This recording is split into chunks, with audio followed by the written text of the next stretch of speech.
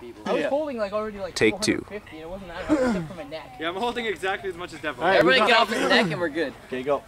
Yeah, I'm gonna stand here. Just try staying on my shoulders. I'm gonna stand this time. Probably Okay? take off your shoes. No, Look at the don't stand. That would hurt so much. Actually, it's not bad at all. Okay, go up, Mark. You should probably use your socks though. Wait, no, wait, Brian, you're next. Brian, you're Take next. your shoes off, man. I'm gonna jump behind you. Climb people.